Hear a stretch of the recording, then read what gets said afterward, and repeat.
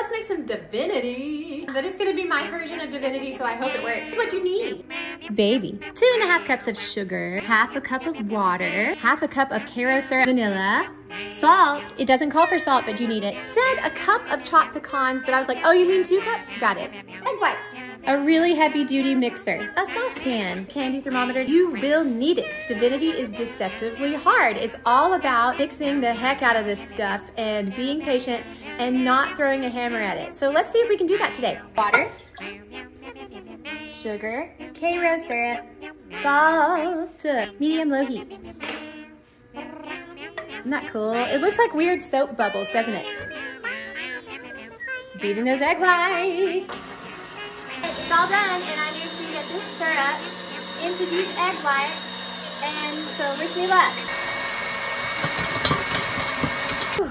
Okay, y'all, I did it. No hammers were thrown. I was alligator wrestling with my KitchenAid because it's an antique, but I did it, and here's what it looks like so far.